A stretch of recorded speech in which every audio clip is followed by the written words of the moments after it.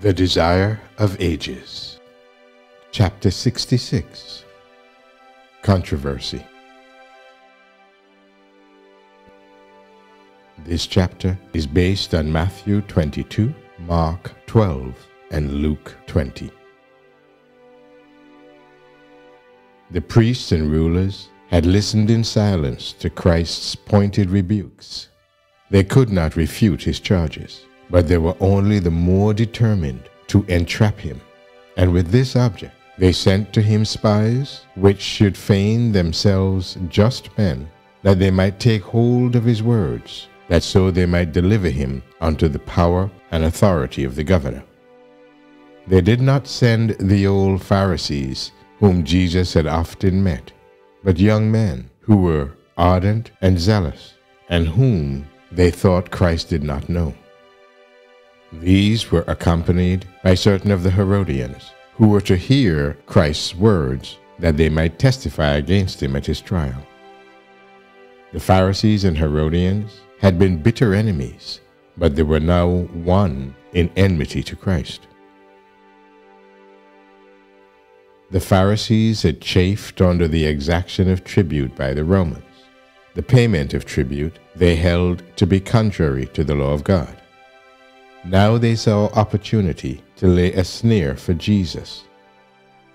The spies came to him, and with apparent sincerity, as though desiring to know their duty, said, Master, we know that thou sayest and teacheth rightly, neither accepteth thou the person of any, but teacheth the way of God truly. Is it lawful for us to give tribute to Caesar or no? The words, we know that thou sayest and teachest rightly, had they been sincere, would have been a wonderful admission, but they were spoken to deceive. Nevertheless, their testimony was true. The Pharisees did know that Christ said and taught rightly, and by their own testimony will they be judged. Those who put the question to Jesus thought that they had sufficiently disguised their purpose, but Jesus read their hearts as an open book, and sounded their hypocrisy. Why tempt ye me? He said, thus giving them a sign they had not asked, by showing that he read their hidden purpose. They were still more confused when he added, Show me a penny. They brought it, and he asked them, Whose image and superscription hath it? They answered and said, Caesar's. Pointing to the inscription on the coin, Jesus said, Render therefore unto Caesar the things that are Caesar's, and unto God the things that are God's. The spies had expected Jesus to answer their question directly in one way or the other. If he should say, It is unlawful to give tribute to Caesar, he would be reported to the Roman authorities and arrested for inciting rebellion. But in case he should pronounce it lawful to pay the tribute, they designed to accuse him to the people as opposing the law of God. Now they felt themselves baffled and defeated. Their plans were disarranged. The summary manner in which their question had been settled left them nothing further to say. Christ's reply was no evasion, but a candid answer to the question. Holding in his hand the Roman coin, upon which was stamped the name and image of Caesar, he declared that since they were living under the protection of the Roman power, they should render to that power the support it claimed, so long as this did not conflict with a higher duty. But while peaceably subject to the laws of the land, they should at all times give their first allegiance to God. The Savior's words, Render unto God the things that are God's, were a severe rebuke to the intriguing Jews. Had they faithfully fulfilled their obligations to God, they would not have become a broken nation, subject to a foreign power. No Roman ensign would have waved over Jerusalem. No Roman sentinel would have stood at the gates, No Roman governor would have ruled within her walls. The Jewish nation was then paying the penalty of its apostasy from God. When the Pharisees heard Christ's answer, they marveled and left him and went their way. He had rebuked their hypocrisy and presumption, and in doing this, he had stated a great principle, a principle that clearly defines the limits of man's duty to the civil government and his duty to God. In many minds, a vexed question had been settled. Ever after, they held to the right principle. And although many went away dissatisfied, they saw that the principle underlying the question had been clearly set forth, and they marveled at Christ's far-seeing discernment. No sooner were the Pharisees silenced than the Sadducees came forward with their artful questions. The two parties stood in bitter opposition to each other. The Pharisees were rigid adherents to tradition. They were exact in outward ceremonies, diligent in washings, fastings, and long prayers, and ostentatious in almsgiving. But Christ declared that they made void the law of God by teaching for doctrines the commandments of men. As a class, they were bigoted and hypocritical. Yet among them were persons of genuine piety who accepted Christ's teachings and became his disciples. The Sadducees rejected the traditions of the Pharisees. They professed to believe the greater portion of the scriptures and to regard them as the rule of action. But practically, they were skeptics and materialists. The Sadducees denied the existence of angels, the resurrection of the dead, and the doctrine of a future life with its rewards and punishments. On all these points, they differed with the Pharisees. Between the two parties, the resurrection was especially a subject of controversy. The Pharisees had been firm believers in the resurrection, but in these discussions, their views in regard to the future state became confused. Death became to them an inexplicable mystery. Their inability to meet the arguments of the Sadducees gave rise to continual irritation. The discussion between the two parties usually resulted in angry disputes, leaving them further apart than before. In numbers, the Sadducees fell far below their opponents, and they had not so strong a hold upon the common people.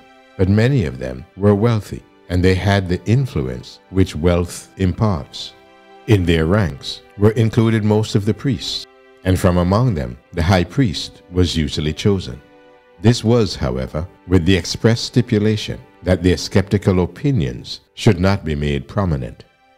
On account of the numbers and popularity of the Pharisees, it was necessary for the Sadducees to concede outwardly to their doctrines when holding any priestly office. But the very fact that they were eligible to such office gave influence to their errors. The Sadducees rejected the teaching of Jesus. He was animated by a spirit which they would not acknowledge as manifesting itself, and his teaching in regard to God and the future life contradicted their theories. They believed in God as the only being superior to man, but they argued that an overruling providence and a divine foresight would deprive man of free moral agency and degrade him to the position of a slave. It was their belief that having created man, God had left him to himself, independent of a higher influence. They held that man was free to control his own life and to shape the events of the world, that this destiny was in their own hands.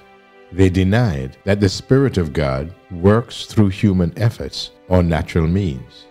Yet they still held that through the proper employment of his natural powers, man could become elevated and enlightened, that by rigorous and austere exactions, his life could be purified. Their ideas of God molded their own character. As in their view, he had no interest in man, so they had little regard for one another. There was little union among them. Refusing to acknowledge the influence of the Holy Spirit upon human action, they lacked his power in their lives. Like the rest of the Jews, they boasted much of their birthright as children of Abraham and of their strict adherence to the requirements of the law. But the true spirit of the law and the faith and benevolence of Abraham, they were destitute. Their natural sympathies were brought within a narrow compass. They believed it possible for all men to secure the comfort and blessings of life, and their hearts were not touched by the wants and sufferings of others. They lived for themselves. By his words and his works, Christ testified to a divine power that produces supernatural results, to a future life beyond the present, to God as a father of the children of men, ever watchful of their true interests. He revealed the working of a divine power in benevolence and compassion that rebuked the selfish exclusiveness of the Sadducees. He taught that both for man's temporal and for his eternal good, God moves upon the heart by the Holy Spirit.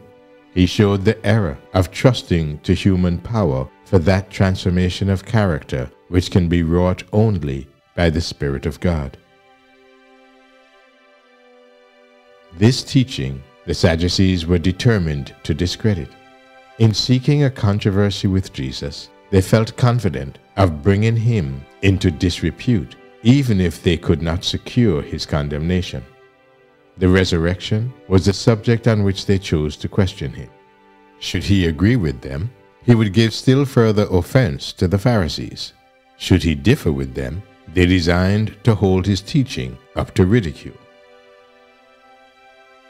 The Sadducees reasoned that if the body is to be composed of the same particles of matter in its immortal as in its mortal state, then when raised from the dead, it must have flesh and blood, and must resume in the eternal world the life interrupted on earth. In that case, they concluded that earthly relationships would be resumed. Husband and wife would be reunited, marriage consummated, and all things go on the same as before death, the frailties and passions of this life being perpetuated in the life beyond. In answer to their questions, Jesus lifted the veil from the future life. In the resurrection, he said, they neither marry nor are given in marriage, but are as the angels of God in heaven. He showed that the Sadducees were wrong in their belief. Their premises were false. Ye do err, he added, not knowing the Scriptures nor the power of God. He did not charge them, as he had charged the Pharisees, with hypocrisy, but with error of belief. The Sadducees had flattered themselves that they of all men adhered most strictly to the Scriptures, but Jesus showed that they had not known their true meaning. That knowledge must be brought home to the heart by the enlightenment of the Holy Spirit.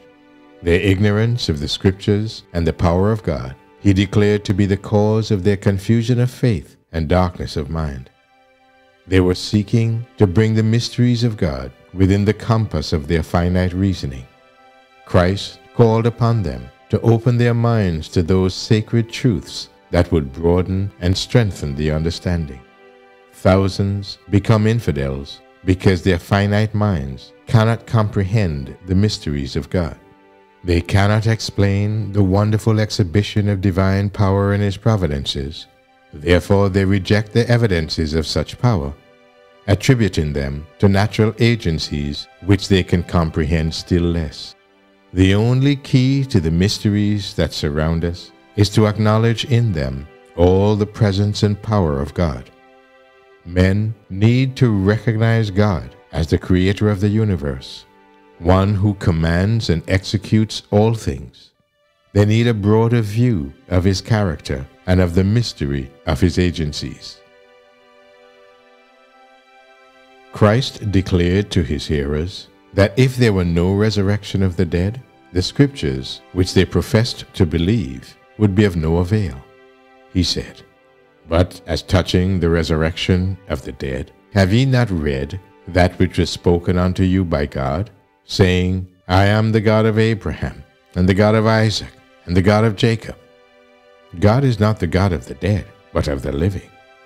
God counts the things that are not as though they were. He sees the end from the beginning, and beholds the result of his work as though it were now accomplished. The precious dead, from Abraham down to the last saint who dies, will hear the voice of the Son of God, and will come forth from the grave to immortal life. God will be their God, and they shall be his people. There will be a close and tender relationship between God and the risen saints. This condition, which is anticipated in his purpose, he beholds as if it were already existing. The dead live unto him. By the words of Christ, the Sadducees were put to silence. They could not answer him. Not a word had been spoken of which the least advantage could be taken for his condemnation. His adversaries had gained nothing but the contempt of the people. The Pharisees, however, did not despair of driving him to speak that which they could use against him. They prevailed upon a certain learned scribe to question Jesus as to which of the 10 precepts of the law was of the greatest importance. The Pharisees had exalted the first 4 commandments, which point out the duty of man to his Maker, as a far greater consequence than the other 6, which define man's duty to his fellow man. As the result, they greatly failed of practical godliness. Jesus had shown the people their great deficiency and had taught the necessity of good works, declaring that the tree is known by its fruits. For this reason, he had been charged with exalting the last 6 commandments above the first 4. The lawyer approached Christ with a direct question. Which is the first commandment of all? The answer of Christ is direct and forcible. The first of all the commandments is, Hear, O Israel, the Lord our God is one Lord, and thou shalt love the Lord thy God with all thy heart, and with all thy soul, and with all thy mind, and with all thy strength. This is the first commandment. The second is like the first, said Christ, for it flows out of it. Thou shalt love thy neighbor as thyself. There is none other commandment greater than these.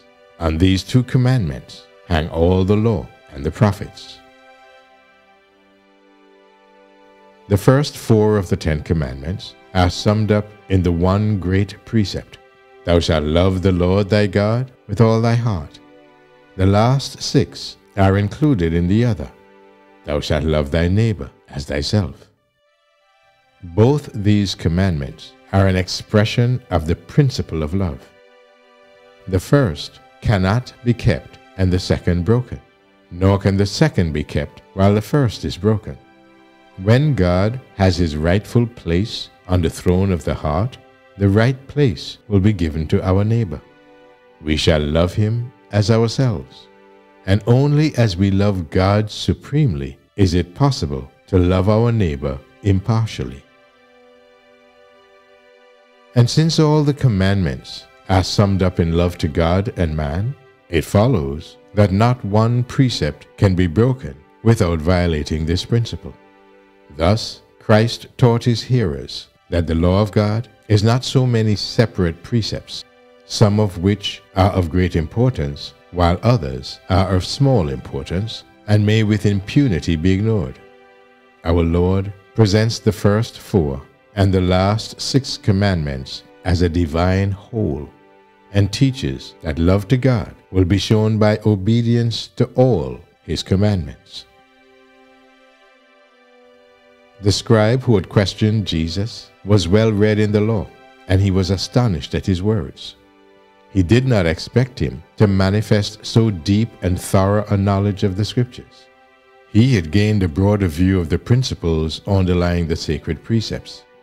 Before the assembled priests and rulers, he honestly acknowledged that Christ had given the right interpretation to the law, saying, Well, Master, thou hast said the truth. For there is one God, and there is none other but He. And to love Him with all the heart, and with all the understanding, and with all the soul, and with all the strength, and to love his neighbor as himself, is more than all whole burnt offerings and sacrifices.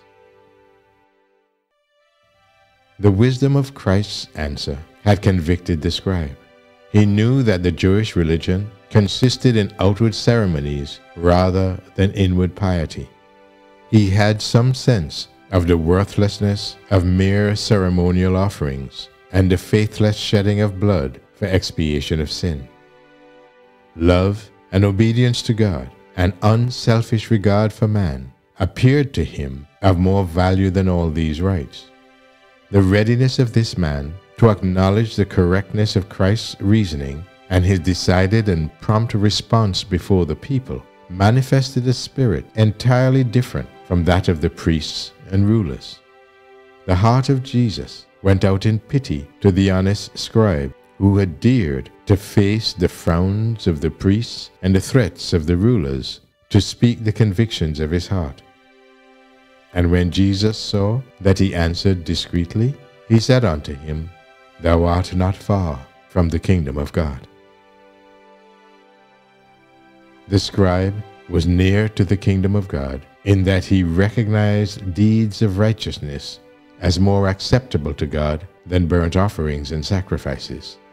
But he needed to recognize the divine character of Christ, and through faith in him receive power to do the works of righteousness.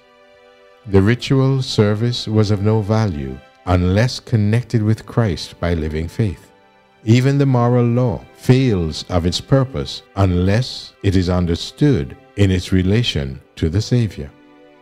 Christ had repeatedly shown that his Father's law contained something deeper than mere authoritative commands. In the law is embodied the same principle that is revealed in the gospel. The law points out man's duty and shows him his guilt. To Christ he must look for pardon and for power to do what the law enjoins. The Pharisees had gathered close about Jesus as he answered the question of the scribe. Now, turning, he put a question to them. What think ye of Christ? Whose son is he? This question was designed to test their belief concerning the Messiah, to show whether they regarded him simply as a man or as the Son of God. A chorus of voices answered, The Son of David. This was the title which prophecy had given to the Messiah. When Jesus revealed his divinity by his mighty miracles, when he healed the sick and raised the dead, the people had inquired among themselves, Is not this the Son of David? The Syrophoenician woman, blind Bartimaeus, and many others had cried to him for help. Have mercy on me, O Lord, thou Son of David. Matthew 15, verse 22. While riding into Jerusalem, he had been hailed with the joyful shout, Hosanna to the Son of David. Blessed is he that cometh in the name of the Lord. Matthew 21, verse 9. And the little children in the temple had that day echoed the glad ascription. But many who called Jesus the Son of David did not recognize his divinity. They did not understand that the Son of David was also the Son of God. In reply to the statement that Christ was the Son of David, Jesus said, How then doth David in spirit, the spirit of inspiration from God, call him Lord, saying, The Lord said unto my Lord, Sit thou on my right hand, till I make thine enemies thy footstool. If David then called him Lord, how is he his son? And no man was able to answer him a word. Neither any man from that day forth asked him any more questions. The end of chapter 66 of The Desire of Ages.